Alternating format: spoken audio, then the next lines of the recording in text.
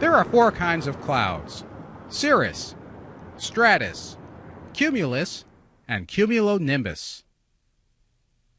Cirrus clouds are very high, thin clouds. They are so thin that you can see the sun or moon right through them. They can be more than 5 miles or 8 kilometers above the ground. That's higher than where most airplanes fly. Cirrus clouds are gentle, soft, and feathery. They are not thick enough to make precipitation, so when you see them, you know that the weather is calm.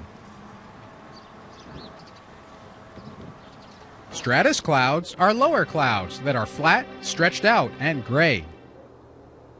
They can cover the whole sky and hide the sun. Stratus clouds can make rain or snow. Sometimes they stay for more than a day. If they stay for a long time, you might get a lot of rain or a lot of snow. They might also make very light rain called drizzle. In the winter, stratus clouds can make light snow called flurries. When they block the sun, stratus clouds keep you from getting warm. A special type of stratus cloud is fog. Fog is a cloud that is close to the ground. If you ever want to know what a cloud feels like, just go outside on a foggy day. You can't feel the cloud, but you will feel the moisture. It will make the air damp. Sometimes fog is only a few feet or a few meters thick. Other times it can be thousands of feet or thousands of meters thick and cause problems because drivers can't see very well and airplanes can't take off or land. Fog happens a lot in some places where you have water. Cumulus clouds are fluffy and puffy, and they grow tall. They look like cotton balls as they bubble up into the air. Small cumulus clouds with lots of space in between them tell us the weather will be nice. The larger and taller cumulus clouds make rain showers or snow showers if it is cold enough. The showers usually don't last very long.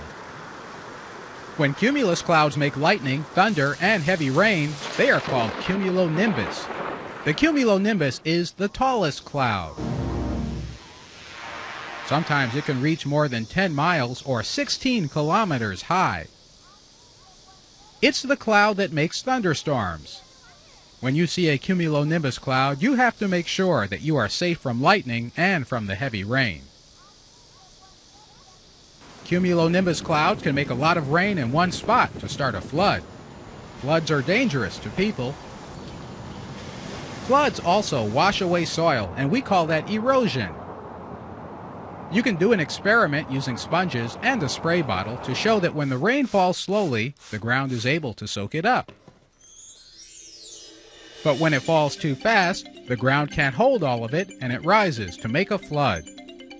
Always stay away from floodwater.